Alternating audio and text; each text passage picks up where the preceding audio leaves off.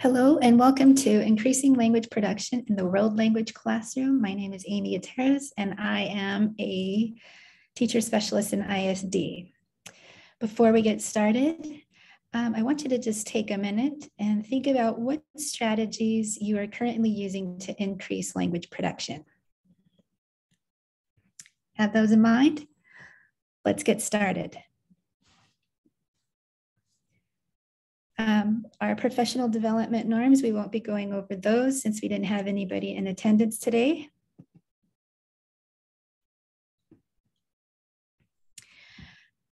We have highlighted here how this ties to the MTSS framework for world language classes. And we'll be looking at how systematic vocabulary and things like standard-based instruction or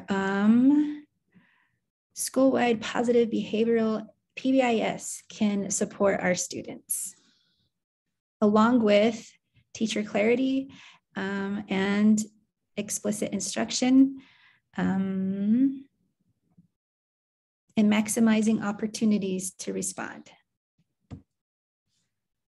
In best practices for digital teaching and learning, our focus is going to be in practice and really determining how students can best practice their specific skills in language.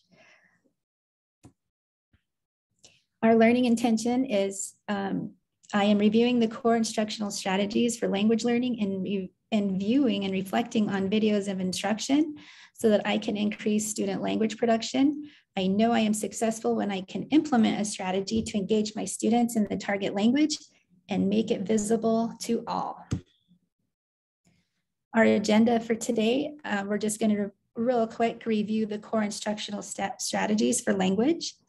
And we will view 2 short videos and then have an opportunity to reflect. And I will be providing the slide deck and a learning test notebook to help you along the way. So first off, our core instructional strategies for language learning. This graphic highlights 6 main high-yielding strategies that should help you with engaging students. And these probably look familiar to you. They're part of the MTSS framework, best practices for digital teaching and learning.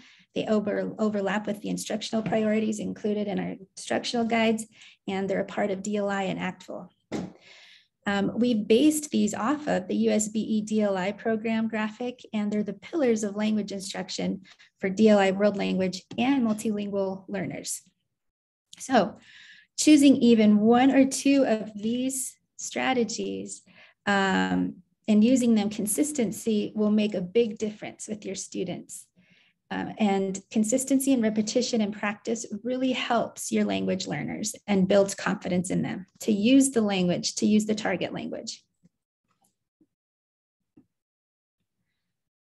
As you're watching these recordings, please take some notes. And I would like you to think about what strategies, which one of the pillars that I just reviewed with you do you see in these lessons?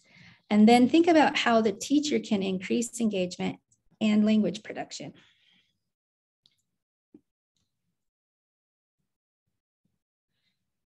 Now, I've chosen 2 French lessons, and I don't have any subtitles in English to help you along the way, but even for me, just going into other world language classes, even though my background is in Spanish, I can still pick out some things, some strategies. They're pretty apparent or not apparent.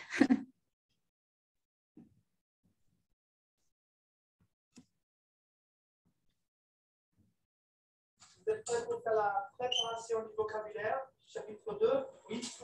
D'accord. Ok, on y va. On commence avec des mots difficiles à prononcer. D'accord? Qui a un mot qui est difficile à prononcer? Vous prononcez. Ah, d'accord. Quelquefois. Hein? Quelquefois. Quelquefois. Très bien. Répétez tout le monde. Quelquefois. Quelquefois. Très bien. Bien prononcé. Très bien. Encore un mot difficile. Est-ce que tu as un mot difficile à prononcer? Rencontrer? Oui, tout le monde. Rencontrer. D'accord. On fera la prochaine section, c'est les associations. D'accord? Qui a une bonne association? D'accord. Encore? Un homme, oui, et une femme. D'accord, tout le monde. Un homme, une femme. D'accord. Ok, encore une association. D'accord. Un père et une mère. D'accord, très bien. Ok, encore des confrères, n'est-ce pas? D'accord. Ok, une dernière association. Oula, vous en avez un?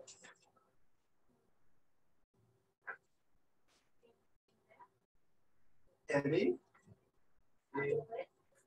D'accord, très bien. Tout le monde. Aimer. Adorer. Alors, maintenant, les mots de même origine. D'accord? Les mots de même origine. Prochaine section. C'est très facile, n'est-ce pas? Qui a un mot de même origine? OK. Danser. Danser. To dance. D'accord? Encore? Âge. Age. Évidemment. D'accord. Maintenant, les familles de mots. Est-ce que vous avez trouvé des familles de mots dans le vocabulaire? Oui, ok. D'accord. Étudier, étudiant. Étudier, un étudiant. Très bien. Étudier, c'est un verbe, n'est-ce pas? Et un étudiant, c'est une personne. D'accord, très bien. OK. Qui a encore une famille de mots? Amuser. Aimer, c'est le mot. Aimer. Amoureux. C'est amoureuse. Très bien. D'accord. Que veut dire aimer? To like. Et que veut dire amoureux? In love. Right? In love. Amoureux, amoureuse, le masculin féminin. N'est-ce pas? Et aimer, le verbe. Très bien. Très bien. D'accord. Maintenant, on va faire les chasser l'intrus. D'accord? Vous allez former des groupes de 2 ou 3 personnes. Une fille, une sœur, une amie. Une sœur. Non.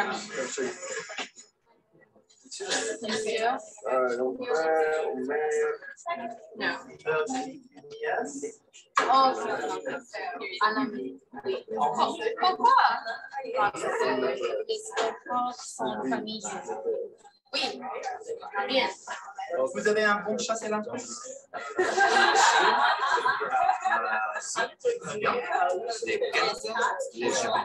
D'accord, le Canada, l'Asie, quoi?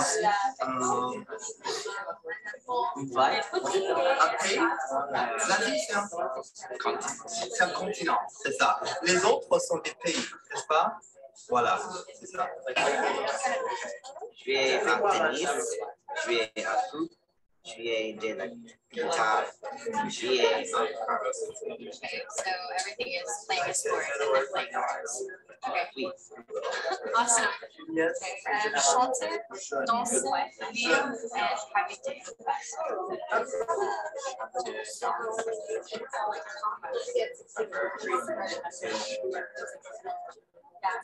Well, actually, we have history. I just put in there all of these in an ER, except for the other one.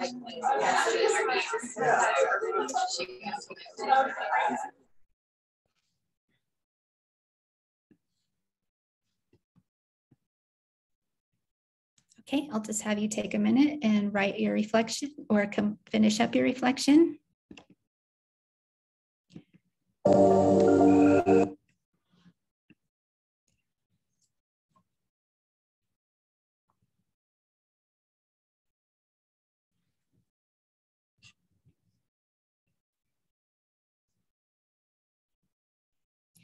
Okay, let's look at this next video.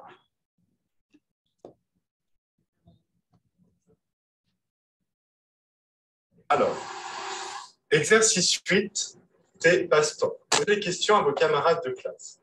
Comment il s'appelle? Et qu'est-ce qu'il aime faire, Blake? Oui. Il aime danser, très bien. Et vous, qu'est-ce que vous aimez faire? Vous aimez danser? Vous aimez jouer au football? Oui. J'aime nager. Tu aimes nager? Très bien. Alors maintenant, vous allez poser les questions sur les passe-temps à vos camarades. D'accord?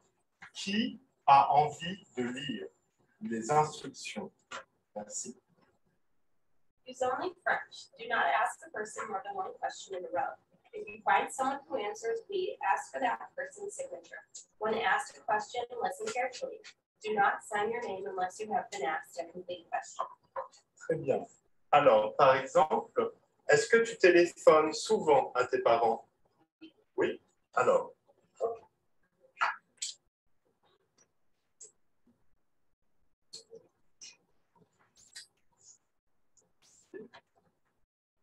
Toi, est-ce que tu tombes souvent amoureuse?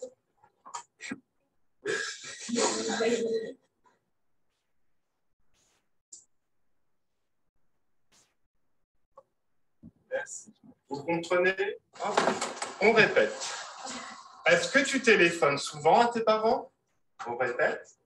Est-ce que tu téléphones? Ok. Donc la voix monte. Ok. Est-ce que tu tombes souvent amoureux? Est-ce que tu tombes souvent amoureuse? Très bien. Avez-vous des questions sur le vocabulaire? Pas de questions, non? Questions? Très bien. Donc, 4 volontaires, s'il vous plaît. Donc, vous faites l'activité. D'accord? L'activité.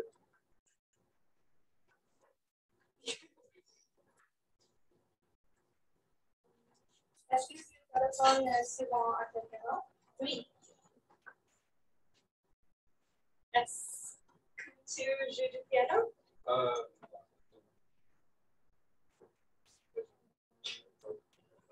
Changer. Est-ce que tu aimes étudier? Oui. Ok. Maintenant, levez-vous et vous faites l'activité, d'accord? Oui. Est-ce que tu Oui. est-ce que tu Merci. Et est-ce que tu joues à Oui. Est-ce que tu joues du piano? Non. Est-ce que tu Est-ce que tu adores l'équipement? Oui. Est-ce que tu aimes Est-ce que tu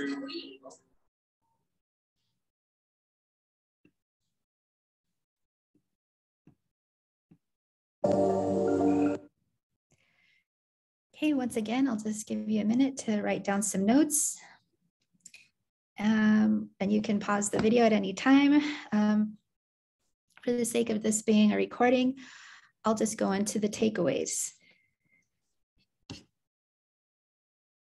So as you were watching this video, you probably noticed that both teachers had, some elements of the foundational pillars that I mentioned earlier, the 6 core instructional strategies for language learning. Breaking these down by those different strategies, looking at the language and content objective pillar, this one we didn't get to see, and this might have already been reviewed with students before these teachers recorded their lessons. And this is just another way that you can engage your students, just simply by having them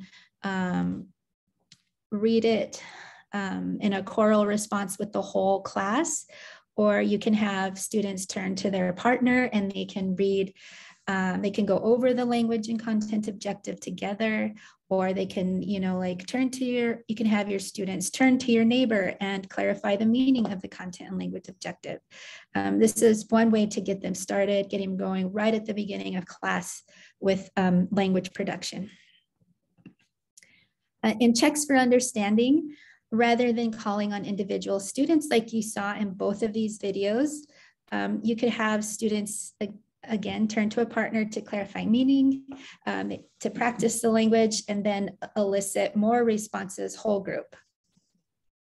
Also, having them use gestures and things like that as well. Comprehensible input. We know that comprehensible input is just any type of input that you use to help students gain an understanding of the language, so to clarify meaning.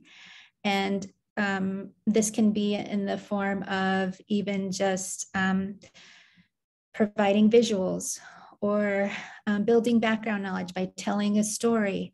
And then here in these videos, you saw the use of cognates and reverting to the first language. And these two recordings are from like a beginning level and a novice mid classroom with language acquisition.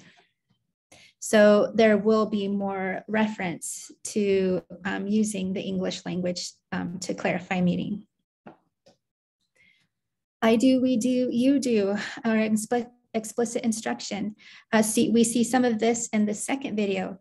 The teacher first demonstrates the activity, then has the small group demonstrate, and then the whole class works together in the end.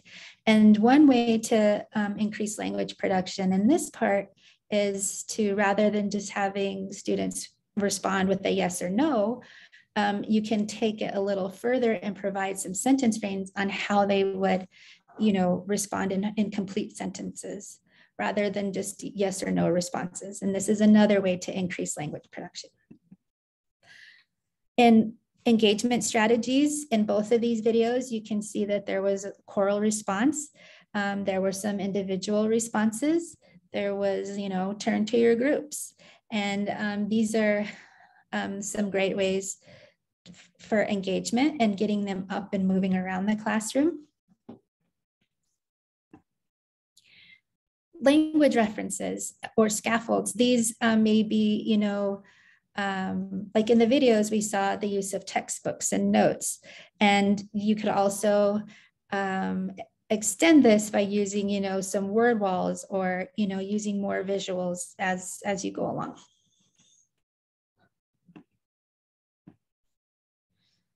Okay, going back to our learning intention and success criteria, we reviewed the core instructional strategies for language learning and viewed some videos of instruction so that you can find some ways to increase language production in your classroom, and then hopefully are successful when you can implement a strategy to engage your students in the target language.